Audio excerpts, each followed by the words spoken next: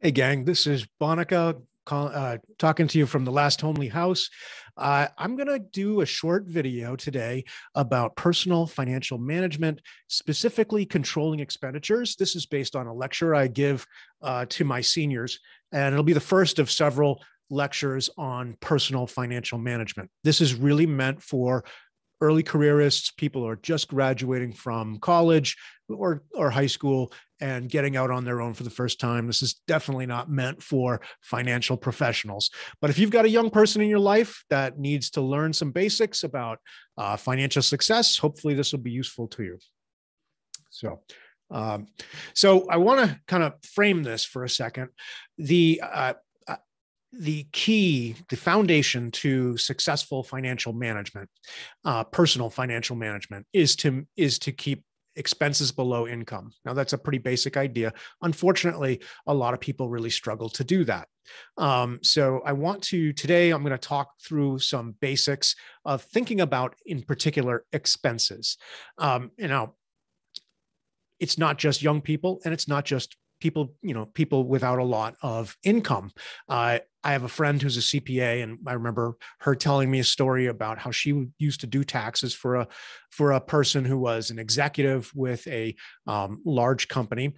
And at night and weekends, he would drive and deliver pizzas because he had allowed his expenses to exceed his rather significant personal income.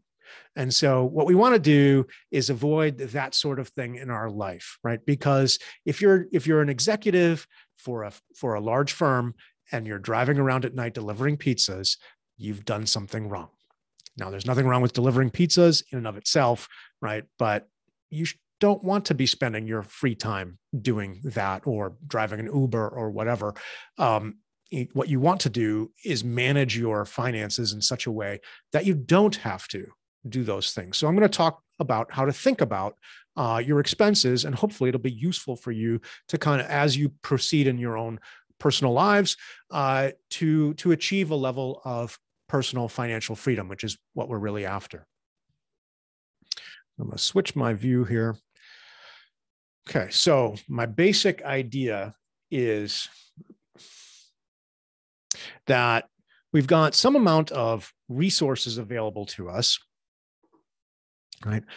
And these resources are coming in the form of income, and they're going out in the form of expenses that we need.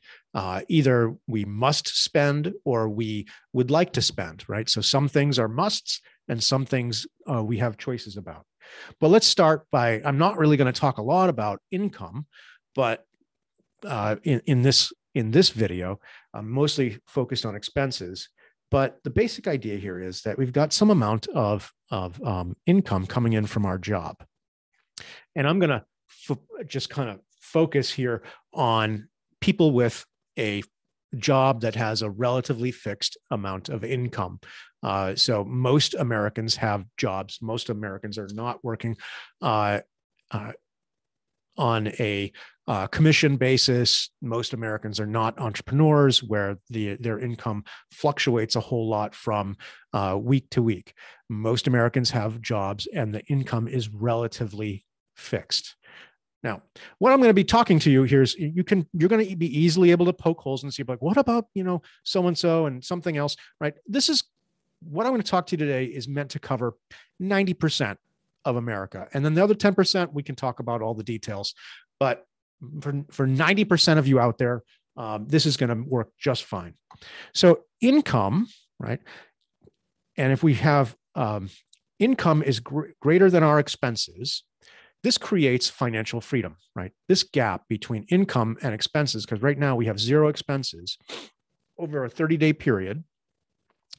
All we have is income coming in. So this gap between income and expenses is really our financial freedom, or in military terms, given my military background, right? This is your maneuver space, right?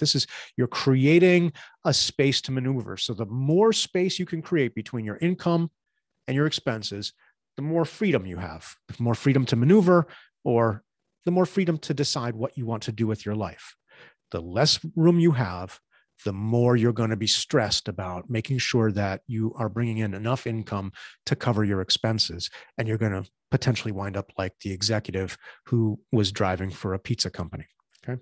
So what I've got running on the bottom is 30 days, right? Meant to be a typical month, right? 30, 31 days, whatever, right? And so income is not really rising or falling with respect to the number of days. It's pretty much independent of the number of days of the month. It is a fixed amount. You get paid, whatever it is you make, $1,000 a week, whatever, some more, some less, but whatever it is you have, it's pretty, assuming you have a job and a salary, the income is independent of the number of days in the month, right? It's just going to be a set amount coming in. So that's why it's characterized by a straight line. Now, let's start to talk about expenses, all right? Because we've got our income. We know that that's a fixed amount. So I want to talk about expenses. And I'm going to give you a kind of simple heuristic model. Right? Heuristic is like simple rules. And again, it's super simple, right? This is not meant to be a perfect model of every possible contingency. This is meant to cover 90% of people in 90% of what you're up to, right? So I'm going to do a simple 2x2 to categorize expenses. So we have mandatory expenses, which are expenses that we cannot do away with. The expenses that go in this row can never go to zero, okay? And then we have discretionary expenses, which means they have some degree of optionality to them. Expenses that are in this row could potentially be driven to zero, okay? So the things we'll put in this row will be things that we could delete from our lives. And the things that we'll put in this row are things that we don't have any choice about. All we can do is try to manage them. Then the nature of the expense is either fixed in over a 30-day period, right? Because they're flexible in the long run, or they're flexible. So we'll think of them as fixed in the short run or flexible in the short run. So let's start by kind of filling this in. So now we have 4 possible categories of expenses. We have mandatory fixed, mandatory flexible, discretionary fixed, discretionary flexible, right? So we have combinations here. So under the mandatory fixed, what kind of things are absolutely necessary and they don't vary? Once you commit to them, they're a fixed amount. And I would say the biggest one for most households is rent, right? And by rent, I mean the cost of putting a roof over your head, whether that's a mortgage or a lease, doesn't matter. You can change the word if you'd like, if it'll make you happier. But rent typically represents the most significant expense for any given household. And if you watch the video, Nomadland, one of the comments made by one of the homeless people that lives in their van is that rent is, in fact, the most significant expense for people to live on. And so these people in that were profiled in Nomadland give up their fixed residence to move into a vehicle to reduce that huge fixed expense. Okay, so we have rent. Most of us don't want to live in a van down by the river, right? Then I would say another important fixed expense is health insurance. And I'll do another podcast about insurance, including health insurance. But you absolutely have to have health insurance unless you are independently wealthy. You're Bill Gates or you're Elon Musk or Jeff Bezos, right? In which case they just buy the hospital and then, if they need it. But for the rest of us, you absolutely need health insurance because it can protect you from financial ruin. Now, this is not your total spend on healthcare, right? This is just the health insurance. So this is the fixed amount that you're going to be paying for your premiums month over month over month over month. So that's going to be a fixed amount, $400, $500, whatever it is that that you pay.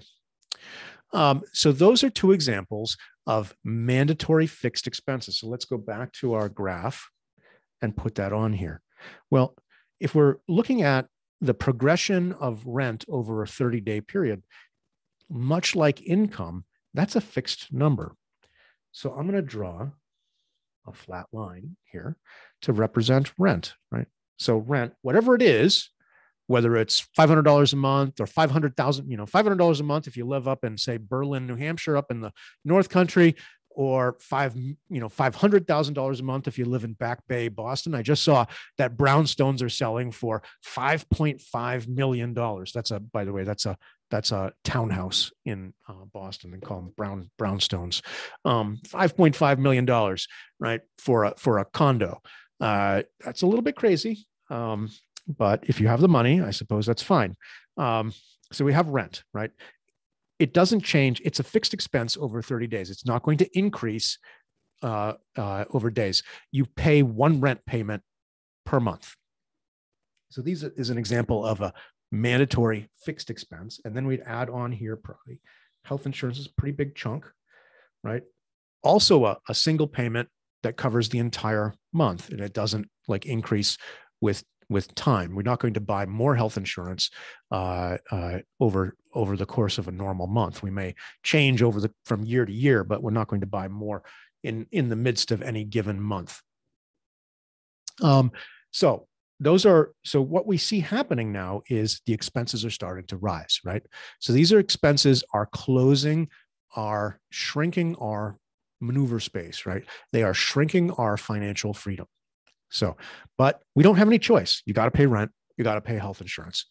So coming back to our 2x2. So you could probably come up with other mandatory fixed expenses.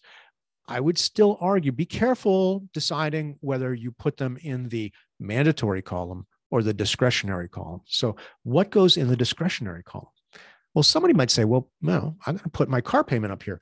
I would argue, no, car payments are discretionary.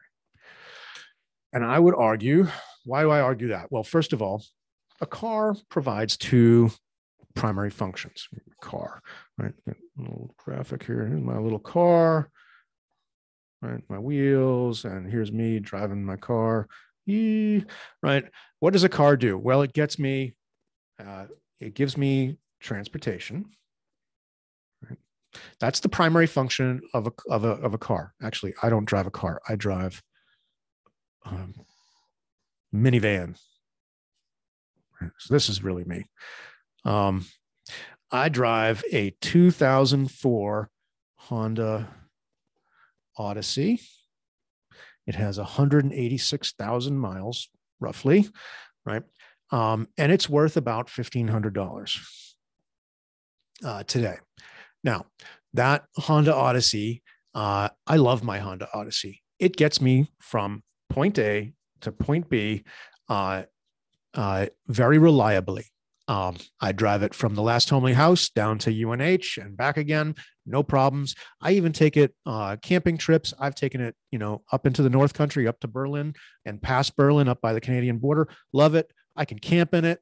I throw my kayak up on top of it, and I don't care if it gets bumped or bruised or scratched. It's 17 years old and it's worth $1,500, but it gets me around from point A to point B. Now, and it gets me around just as well as, say, a brand new Tesla does, right? Now, what's the difference between a 2004 Honda Odyssey, highly reliable, status, right? Nobody is seeing me coming with my 17-year-old minivan saying, that dude must be cool, right? He's got a almost 20-year-old minivan. So it gives me, not only does it probably not give me status, it might even be negative. I'm pretty sure I've been pulled over a couple of times driving my minivan, and I think I've gotten off because the cop felt bad that he said, man, you're a 50-something-year-old man and you're still driving a beat up old minivan. Feel bad for you. Not going to give you a ticket. As opposed to if I was driving a brand new, bright red Tesla, I'm pretty sure that he'd maybe give me an extra ticket, right? But people seeing me drive around in a brand new fancy Tesla might think I'm really cool. So the beautiful thing about the Honda Odyssey is I don't have a car payment, right? I haven't had a car payment in probably, never. I bought the car. I bought the Odyssey in 2004 with cash because I had saved up money to buy the van. I bought it for my wife. And I inherited our old Dodge Caravan, also a minivan. I have been driving a minivan for like a zillion years. I inherited our old Dodge Grand Caravan from my wife. She drove the Honda Odyssey for about 8 years. I drove for the most of the time, I drove the old Caravan. And then we eventually got rid of the Caravan and I inherited the Odyssey, and she got another new car, which we also paid for with cash, right? So you might not be in a position to be able to buy a new car with cash. That's okay. You don't have to buy a new car, right? You could buy a used car. You could buy yourself a 17-year-old Honda Odyssey, right? Unless you just don't want to be seen driving an old mom vehicle, right? But I don't have a problem with that. I don't care. And what that does is it eliminates a large discretionary payment that, I see a lot of people getting a new car every 3 to 4 years. And that means they always have a car payment. Well, you could turn that car payment to zero by getting an older car. You don't have to drive a 17-year-old car, but you could buy a car that you actually can save enough money to pay for, out of pocket. We'll talk more about that another time. But car payment, my point here is that's a discretionary fixed expense. Now, most people can't live without a car. So I'm not saying that you can just be without a car, right? I live in a relatively rural area. You have to have a car. If you want to go grocery shopping, you have to have a car. You want to get to the doctor, you have to have a car. If you live in downtown Boston, you can just take the T, right? Or take an Uber, whatever. Then you don't need a car. In fact, a car would be a burden. So car payment, good example. Cable and internet, right? So we get raked over the coals by Verizon. No, not Verizon, Comcast. They're the only dealer in town, so they charge us ridiculous amount of money to get cable and internet access at our house. Even we try to get like the most stripped down cable, and it still costs an arm and a leg. That's a fixed cost. We could choose not to have cable and internet at our house. My wife won't let me not have cable, and I certainly don't want to live without internet, but we could choose not to, right? So it's discretionary and it comes in at a fixed cost every month, right? So car payment's a fixed cost every month, cable's a fixed cost every month, cell phone, right? Cell phone service, as opposed to the actual phone, the cell phone service is another example of, again, getting raked over the coals in terms of cost, but it's a monthly fee. It's not based on the number of days or the number of units. You pay one fee and you just use it. Other subscription things like gym memberships, maybe museum memberships, other stuff like that. This is, monthly fee. And then, and then anything else like newspapers, magazines, subscription style format, like a gym, all these things are kind of subscription style format, right? Anything else like that. So now we're tagging on car payment. Right. Now we're tagging on internet. Now we're tagging on cell service, right? And what you can see is all these fixed expenses, they don't change over 30 days, right?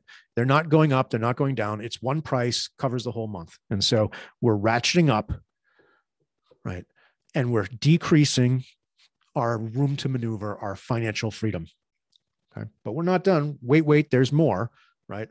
I want to talk to a real evil in my mind, and that is consumer debt.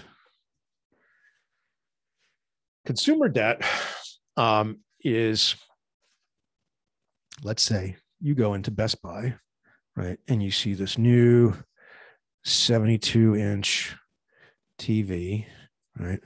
And you just say, with surround sound speakers, right? And you say, I really want that. But you know what?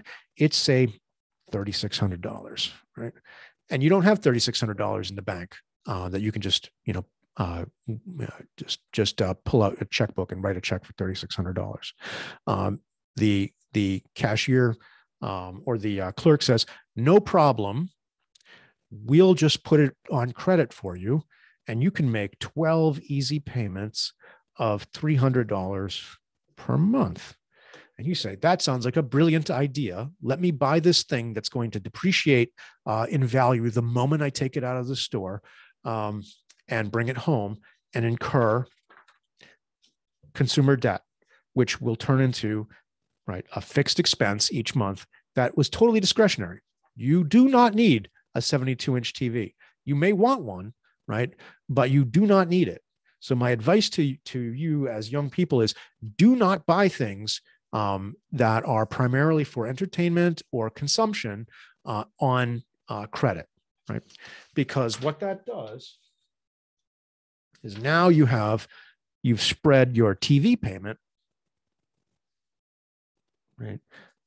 Your consumer debt, whatever it might be, TV or even worse is when you use credit cards to go to the bar or whatever, and you ring up big bills on your credit cards, right? And then now you are capitalizing consumption, which is terrible. And I'll do I'm going to have a separate video on consumer debt and credit cards and so forth. But so once again, it compresses and takes away your freedom to maneuver.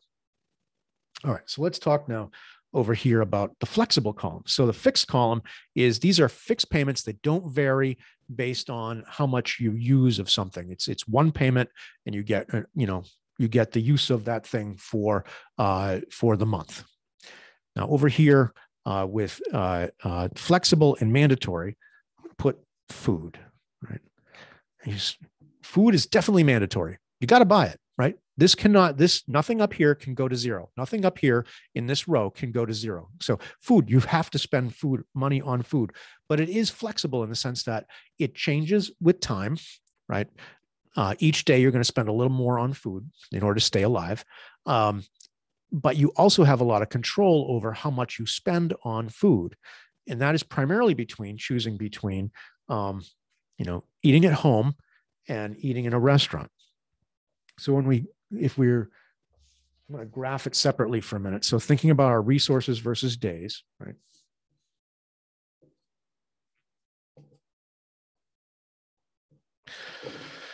Food increases, right, over time.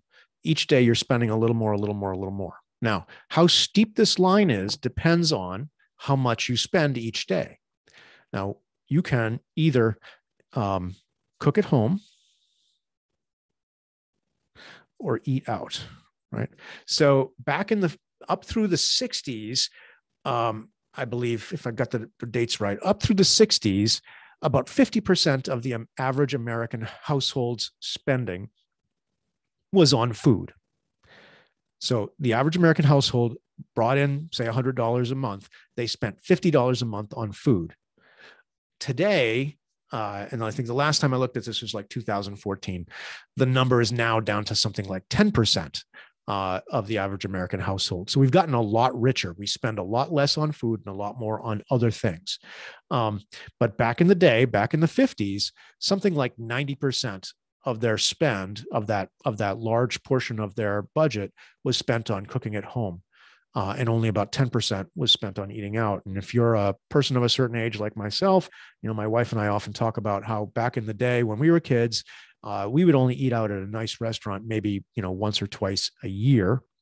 Today, my wife and I really like eating out. And so we eat out at a nice restaurant probably once or twice a week, probably, 1.5 times a week, let's say. And that's true of the average American household as well. Instead of 90% and 10%, like it was back in the day, today it's more like 50% and 50%, right? So the average American household spends a lot less as a percentage of their overall budget on food, but they spend 50% of it of their food budget on eating out. And that includes everything from going to a nice restaurant to, picking up a cup of coffee at, a $4 cup of coffee at Dunk's on the way to work. So you can have, if you cook at home, right, the line is going to increase like this. If you choose to eat out a lot, the line is going to go up, more like this. So more like if eating out dominates cooking at home, the line is going to go up a lot faster. Okay. So if we draw that on our graph, right, we're going to now have, our food increasing. So it's a flexible amount. So it's changing right, with consumption, and we can make choices. We can make that steeper or shallower depending on how we choose to manage our food consumption, whether we eat at home or eat out. Another mandatory but flexible cost is going to be transportation, right, which is in addition to the car payment or not, depending on if you are able to pay your car off. And this would include, public transportation. It would include gas if you have a car. It would include whatever else you're spending. So it's flexible, right? You can spend more or less. You could choose to Uber instead of riding the T in Boston. Right? That'll make your trips more expensive. It is mandatory because you've got to be able to get. For most of us, we've got to be able to get to a job. So flexible. We could add, something else like transportation. And what you can see is by the end of the month, we're squeezing our income, our financial freedom to a very small amount. And what's left here, right? This financial freedom of what's left here, right? Because by the end of it, you're going to need to be able to spend is left for that flexible discretionary. And there'll be other things in here as well. And if you're down here, so fixed discretionary, I would include things like childcare potentially if you have small children. And it depends. You could argue whether it's mandatory, discretionary there. And again, like I said, you can make an argument about where each thing belongs in here, but I think this is a useful heuristic. And so the last component, this flexible discretionary, I'd put in things like entertainment. So that's going out with friends, right? That is going to the movies. That is taking a vacation. All the fun stuff that isn't a fixed amount, right? So things like a Netflix membership is over here. It's discretionary, but it's fixed. So over here is something like going to the movies. If you go to the movies more, you wind up with a higher total bill. If you go to the movies less, you wind up with a lower total bill. But that last category is what you can do if you make yourself, right, some space to maneuver. So financial success, the key is really controlling these three categories so that you can spend on this category, and in particular, these two categories, right? Because these are the categories that once you're committed, there's no flexibility there, which is why things like consumer debt, when they seem like a really good idea, the day you're in there looking at the cool TV, sounds like a great idea. When you can't go out with your friends because you've got to pay, you've got to keep on paying that bill on your TV, you start to feel pretty bad. The smaller this gap is at the end of the month, the less discretionary fun you get to have. And so the less, so this is a real dissatisfier. This will make people unhappy. And so the goal should be to try to especially push down these fixed expenses down as low as you can, and then carefully manage these flexible mandatory expenses so that you can maintain as wide a margin as you possibly can. All right. So hopefully that's a useful heuristic for you to think about managing your own expenses. And I'll talk next video I'm going to do is going to be about saving and kind of managing your savings, short-term savings. And then I'll plan to do another video about some basics on investments and insurance. All right. So please let me know if you liked the video and you found it useful, and feel free to share it with friends.